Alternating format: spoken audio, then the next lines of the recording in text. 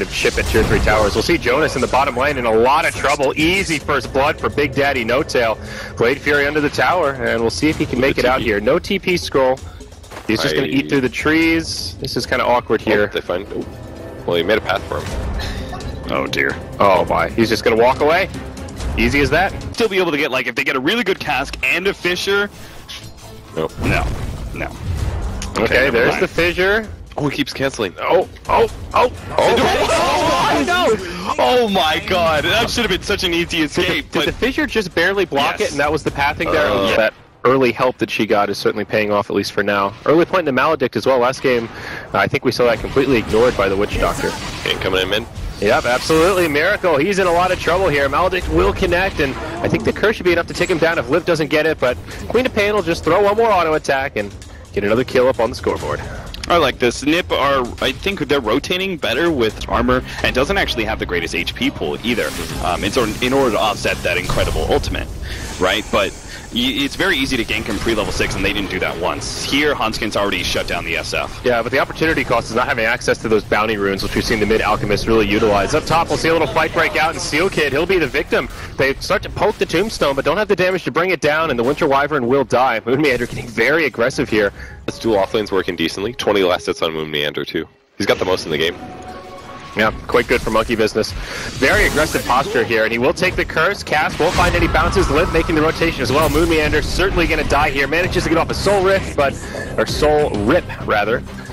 But still dies. Queen of Pain making... So while he doesn't have a huge amount of CS, I don't think you can discount him too much. True. He's trying to kill SF once again. This is going to be really easy. Urshika left. And Scan up on the high ground there. Limp comes in to get things started. Seal Kid with a Splinter Blast as well. There's the casket. Oh my! Shadow Fiend just gets put 6 feet under in the blink of an eye. Now Fly trapped on the wrong side of the fissure, but it really makes no difference. Rotation from Jonas and Fun makes it an easy gank. It's a 2 for 0. Is safe. Have you seen a successful gank in that position from a Witch Doctor? Like, the range is so limited from that cliff area. Yeah. It's so rare to actually see dying can soak up. But it is still a problem because the Alchemist is actually relatively, for a strength hero, low HP. He can right-click him down, I think. Down bottom, Big never Daddy, mind. he'll survive for now. Does get him with a fissure, perfectly timed indeed. And Splinter Blast, Dragon on Dragon action. In their laning phase, just because of the offlaner difference. But NiP doing a really good job taking advantage of this. Monkey are actually going to do some rotations of their own. They know they should shut down Era. Oh, Omni Slash after the Tombstone comes down. Blade Fury as well. Aaron's in a lot of trouble. He'll be the first victim of this fight, but Moon Meander could be going down second. Indeed he will. It's a 1-for-1 as NiP focused the Tombstone, but Shakiro has made the rotation as well. Ice Path connects on a few heroes. Limp, aggressive blink forward. Scream, still holding on to the Sonic Wave for now, and will let them retreat.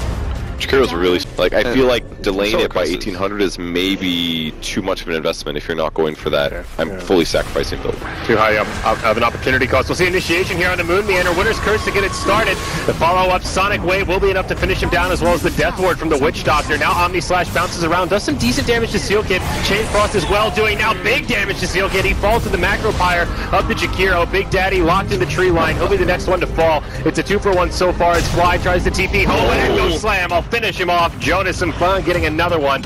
Make it 3 as NiP take a big fight in the top lane. The fact is, like, so much value in the Radiance that now they have to fight, I think right? Arrow would probably consider going for the Radiance and just having the medallion if it wasn't for the fact that they're fighting so much. Oh, now they find Miracle down bottom. The Orchid comes out, as does the Sonic Wave, but so far they don't quite have the damage to finish him off. Omni Slash to the backside does a lot of damage to Limp. The Queen of Pain falls first in this fight. Now the mech used by Monkey Business will help heal up the Shadow Fiend, and Seal Kid will be in the danger zone. Not even going to be able to Cold Embrace, and wouldn't have saved him anyhow.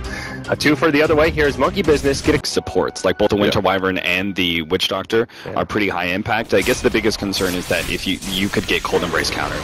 Oh, here we go. Fight gonna break out in the Radiant Jungle. Limp blinks forward first. Orchid on to crit, but there's the Omni Slash. They bring down Limp first. They'll trade 1-for-1 with the Jakiro. Seal Kid stuck in the tree line. Will try to TP out, but no. Big Daddy gets the Blade Dance proc, and will find the kill. A 2-for-1 as NiP are the aggressors. They get shut down and open up a Roche possibility here for Monkey Business. That's for sure. This will put you in a position where you have to get successful ganks, which he will not get here. Oh, Limp, he actually blinks forward, puts the Orchid onto Big Daddy, but Shakiro's there with that newly fashioned Yule Scepter right into the Ice Path, Macro Pyre, Chain Frost, they bring it down, but Echo Slam from Jonas on 4.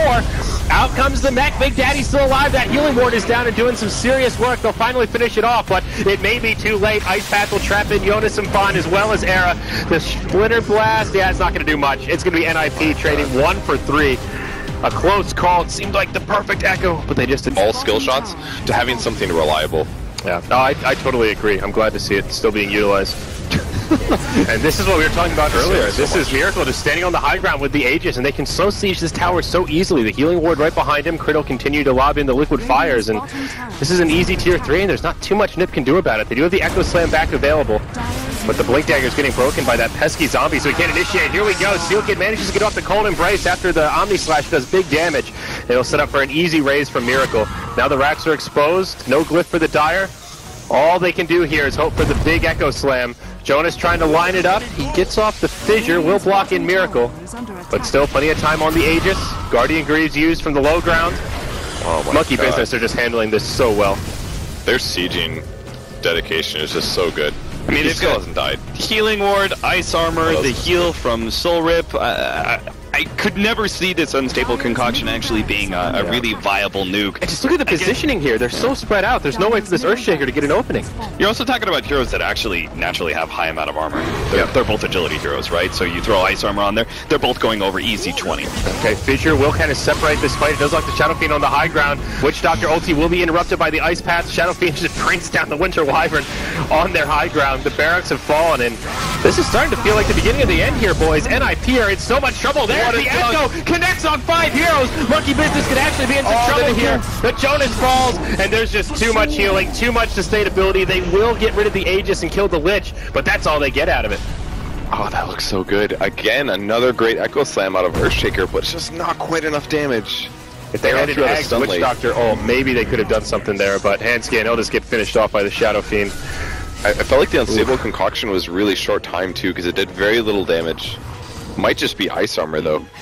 There's also the fact that, I mean, that would have been, like, and this is the NiP that, as much as I love watching NiP, they are kind of like almost hot and cold in a way. I think they're, like, their team fight is great, but they just sometimes fail to find the openings. Winter's Curse comes out, but Jonas was put inside of the Yule Scepter. He will get off the Fissure, but again with the sustainability, the Soul Rip, followed by the Guardian Greaves. Everyone's topped off. This is an easy fight for Monkey Business at this point. Steel Kid will get isolated off to the side in the Cold Embrace. They're going to be able to bring down Jonas. I mean, this Shadow Fiend is just massive. Witch Doctor gets off the ulti, but it will be interrupted there by the Chain Frost. 3-0. Monkey Business just shake it off as they head towards the Dire base. The upper bracket, so if NiP falls here 0-2, they could still come back and make it to the major. Now Limp comes in, double damager on, pops the BKB, but there's an Omni Slash ready and waiting with his name on it.